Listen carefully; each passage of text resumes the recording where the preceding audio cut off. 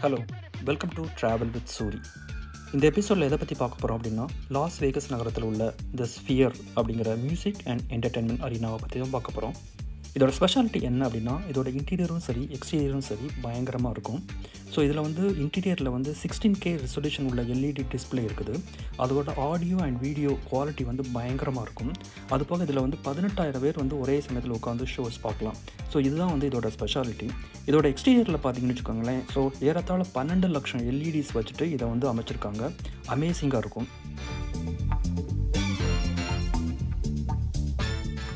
ஏறத்தாழ $2.3 பில்லியன் கட்டின இந்த அரங்கத்தை வந்து செப்டம்பர் 2023 ஓப்பன் பண்ணாங்க. ஸோ நான் இப்போ தான் வந்து லாஸ் வேகஸுக்கு போயிருக்கும்போது தான் வந்து ஷோ பார்க்கறதுக்கு எனக்கு ஒரு சான்ஸ் கிடச்சிச்சு. ஸோ டிக்கெட் ப்ரைஸ் வந்து $100 $300 வரைக்கும் இருக்கும். டிபெண்ட்ஸ் ஆன் எங்கே நீங்கள் வந்து சீட் சூஸ் பண்ணுறீங்க அப்படிங்கிறத பொறுத்து.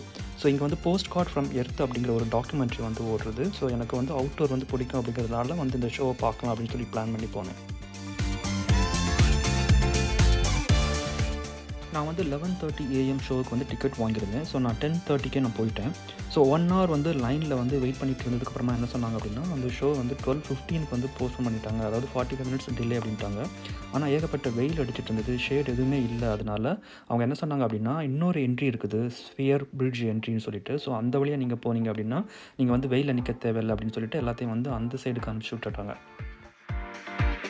Once we do open the menu, all outside food and beverage, including water, must be consumed before going in.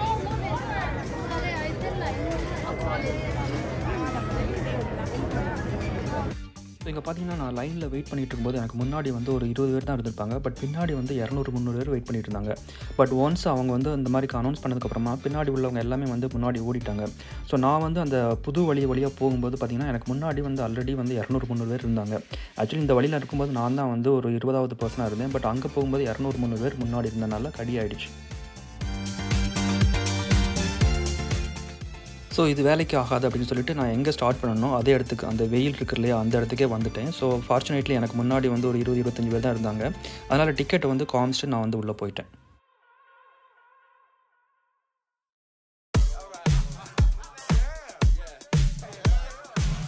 So security clearance எல்லாம் முடிஞ்சிட்டு நான் வந்து ஏடிஎத்துக்குள்ளார உள்ளே வந்துட்டேன். ஸோ எங்களுக்கு ஆனால் வந்து ஒரு 20 minutes தான் டைம் இருந்தது அந்த ரோபோஸ் கூட வந்து இன்ட்ராக்ட் பண்ணுறதுக்கு. ஏன்னா 12:50 வந்து ஷோ ஸ்டார்ட் ஆகிடும். அதுக்கப்புறமா வந்து நீங்கள் இந்த வழியாக திருப்பி வந்து பார்க்க முடியாது. இந்த என்டையர் ஷோவோட கூலஸ்ட் பார்ட் என்னென்னு கேட்டிங்கன்னா, இன்ட்ராக்ட் வித் ரோபோஸ். இது வந்து world's most advanced humanoid robot அப்படிங்கிறாங்க. ஸோ அது வந்து விசிட்டர்ஸ் கூட இன்ட்ராக்ட் பண்ணும். ஸோ நீங்கள் என்ன கொஷின் கேட்டாலுமே அதுக்கு வந்து ஆன்சர் தெரியும். I have added to my database and I've become smarter in real time. What is your name? Hello, Melissa. My name is Laura, and a customized poem for my friend Melissa on her 30th birthday. Okay. And then you're excited.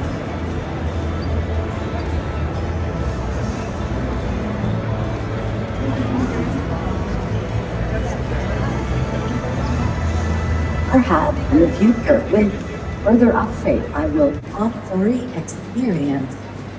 Our team of engineers have constructed beams that evenly distribute sound throughout the venue.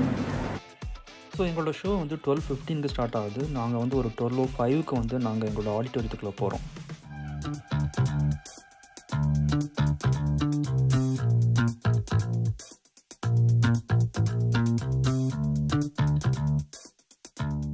So நான் ஏற்கனவே சொன்ன மாதிரி ஒவ்வொரு செக்ஷனுக்கும் வந்து ஒவ்வொரு காசு. So சில செக்ஷனில் வந்து இருந்து பார்க்கும்போது உங்களோட எக்ஸ்பீரியன்ஸ் வந்து பயங்கரமாக இருக்கும். அவங்க வந்து 306 அந்த செக்ஷனில் தான் வந்து சூப்பராக எக்ஸ்பீரியன்ஸ் இருக்கும் அப்படின்னு சொல்லி சொன்னாங்க. எனக்கு கிடைச்சது வந்து 406. ஸோ என்னோடய செக்ஷன் வந்து 406. ஸோ நான் அங்கே போகிறேன்.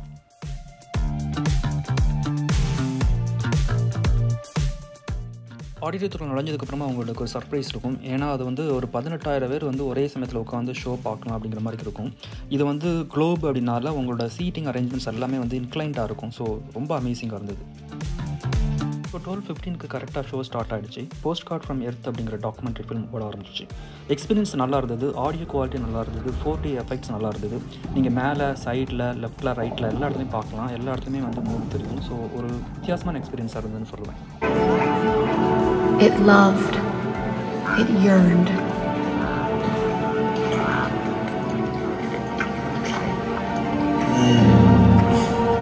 என்னோடய ஹானஸ்ட் ஒப்பீனியன் என்ன அப்படின்னு கேட்டிங்கன்னா, இது வந்து $110 ஒருத்தர் இல்லை, மேபி மேக்ஸிமம் $50 இருக்கலாம், அவ்வளோதான். ஸோ ஐமேக்ஸ் மூவி பார்த்திங்கன்னா அதை விட கொஞ்சம் கிராண்டியராக இருக்கும். மற்றபடி அந்த ஆடியோ வீடியோ எஃபெக்ட் நல்லாயிருக்கும், அவ்வளோதான், வேறு ஒன்றும் இல்லை.